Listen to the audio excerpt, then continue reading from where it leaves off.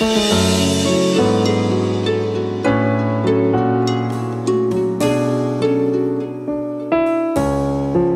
just as it is written, things which eye has not seen, and ear has not heard, and which have not entered the heart of man, all that God has prepared for those who love Him. So there are things God has prepared for you, for us, that we haven't seen. He has told us these things are going to happen, but you know what? It's in a realm that we don't yet fully understand. So just rest in the Lord and rejoice that you have a knowledge that you are a joint heir with Christ.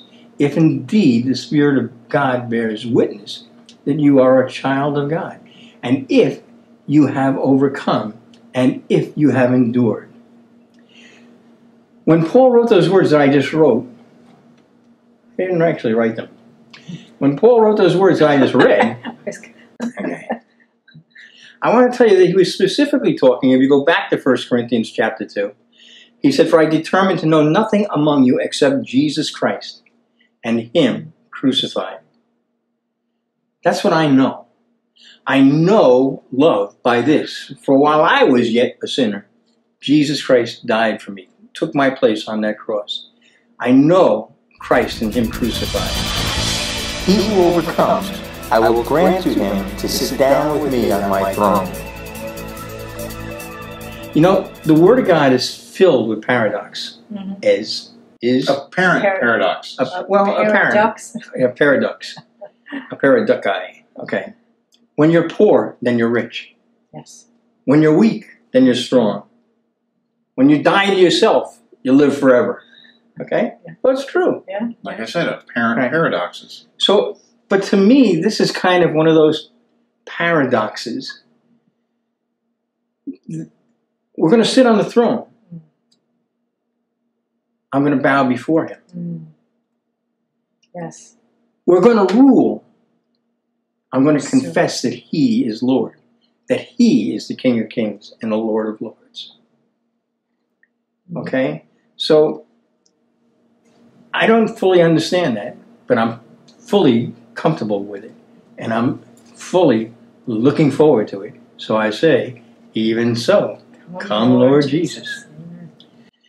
I don't want to be the boss. I shared with you in our last session that when I got saved, one of the last things on the day that I got saved, I heard the voice of Jesus say to me, "You've had your life, now it's mine." I am happy with that. Yes. I am happy with that. On my desk, I have a little wooden plaque, one of these titles. It has my name. It looks very, very formidable. Alan W. McDaniel, Jr. CEMMICOAE. Yes. I had to put the initials because it couldn't fit the whole thing on that wooden. Otherwise, it would have been as long as this table. And you've been asked, what is that? Yes. Chief Executive Muckety Muck in charge of almost everything. Now, because that's what the flesh wants to be. The flesh wants, the pride wants to be exalted. All right? God is calling us to humble ourselves in the sight of the Lord. You know what? He will exalt us if we humble ourselves. Yes. We don't have to work at it. We don't have to figure it out. He'll take care of that. I am perfectly comfortable to trust in God's love for me, expressed in Jesus Christ. Which letter in there is most important? The A. Almost. Almost, right. Some people try to say, I'm in charge of everything. Well, the point is, I don't want to be charged for anything. Yeah. It says in Proverbs 3 not to lean on your own understanding. When you think you're in charge, everything is based on your understanding, okay? What you can figure out. I enjoy, and I don't know, I was not like this before I was saved. I promise you that's a truth.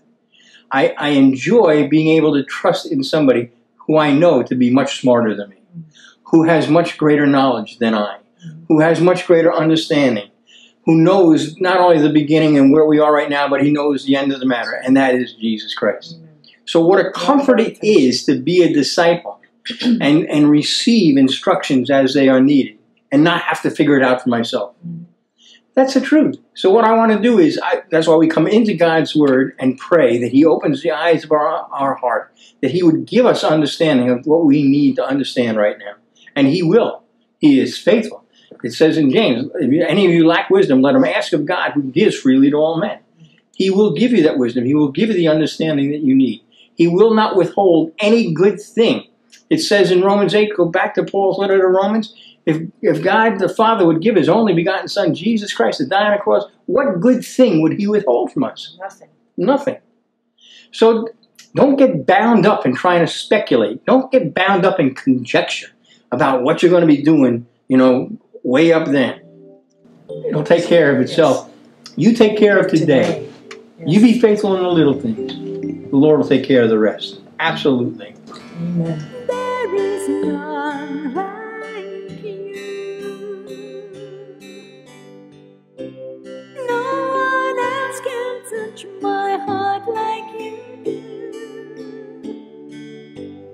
I could search for all eternity long